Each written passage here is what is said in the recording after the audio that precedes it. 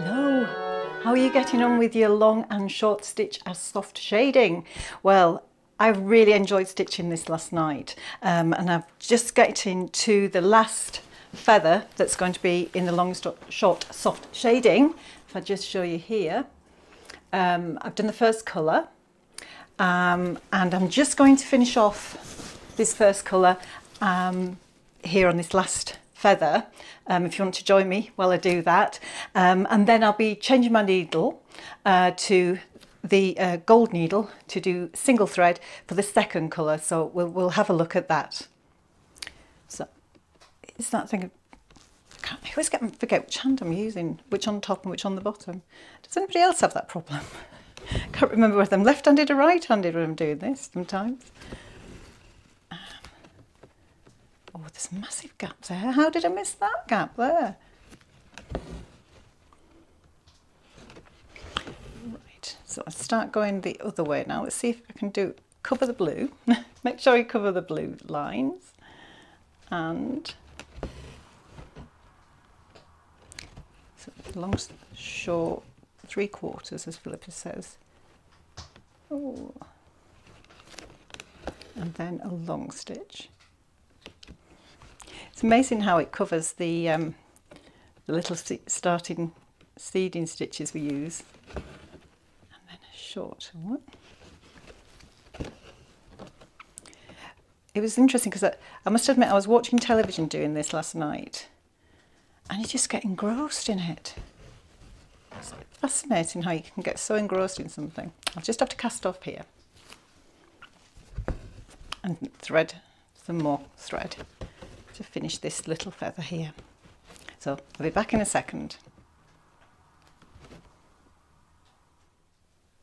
I've just noticed how I'm sort of like deviating away from what the lines are that are on the linen. So what I'm going to do is just be really careful that I do follow where the lines are going, and maybe lay the thread down might help.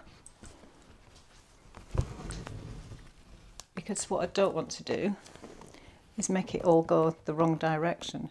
So I'm just going to use those lines to really make sure that I go in the right direction. Oh dear. That long one, I think. It all looks so easy when Phillipa's doing it. And it is that thing. She's been really busy getting all the kits ready to go out for the Aesop's Fables. But what she is also doing is she's planning to do an online course with a different design to help all people like you and I who are new to crewel work. And so I'm really looking forward to doing that course with her online, because things here, we're not able to actually meet up and do any stitching together, so she's not able to teach me in person just like everyone else. So I'm really looking forward to doing that online course with her.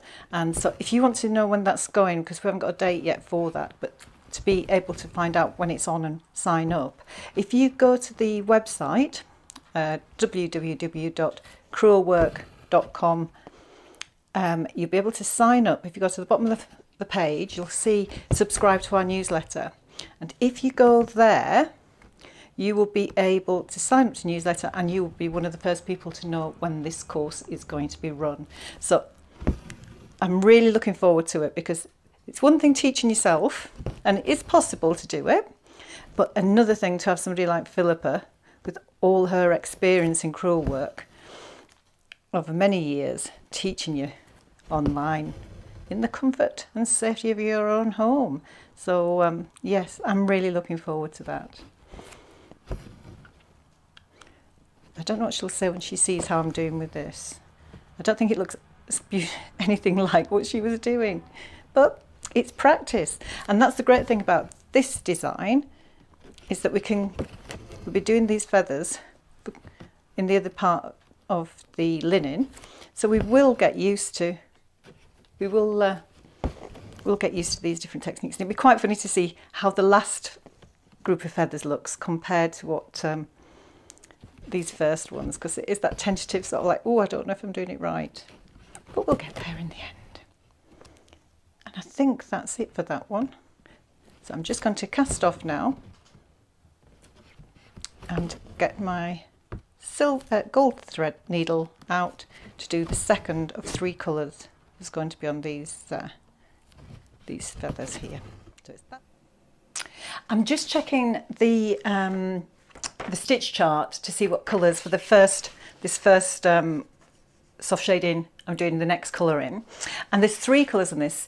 So it's the first colour which we've done, which is this one, is the 711. That's in double thread, and then we move on to the let's have a look, 713, which is this beautiful colour, and that's going to be in single thread. So I've got here my needles that are in this lovely little pack, and I've got my gold needle ready to thread that one up.